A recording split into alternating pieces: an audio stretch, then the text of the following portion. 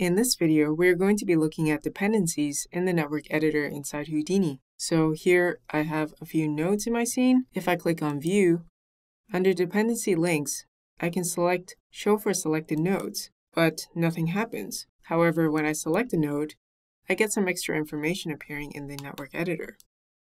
If I select off of it, this information disappears. So for the purpose of this video, I'm going to go back into View and select Show for All Nodes. And we have some extra information showing here as well. So the first thing that we notice right away are these lines coming out of the lampshade node, and this indicates that there are dependencies going between each of these nodes. So when these arrows, let's turn off these flags for a moment.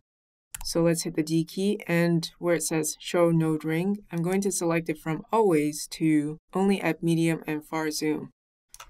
So let's close that, and now if we zoom out, that's when they appear. So let's zoom back in. Now when the triangles are pointing inwards, it means that there are dependencies that this node relies on.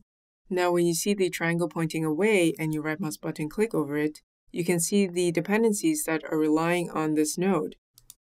And you can actually jump to it. So if we select Mantra IPR, we are immediately taken to the Mantra IPR route. Now if we right mouse button click back onto it, we can jump back to the camera node.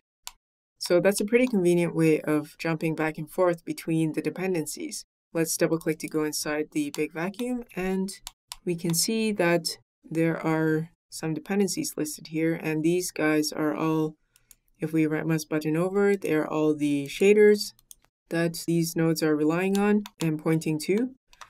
And this one, if we right mouse button over it, we can see the geometry that this object merge is pointing at and is dependent on. So if we select that, we are taken straight to the Edit 40 node, and this is where the previous node is pulling the information from. So we can jump back and forth between the two. And so this is extremely useful for when you're working within big networks that have hundreds of nodes and you almost have no idea where the things are pointing at. This is a good way to access such information and to find your way around your network of data. So that's dependencies in the network editor inside Houdini.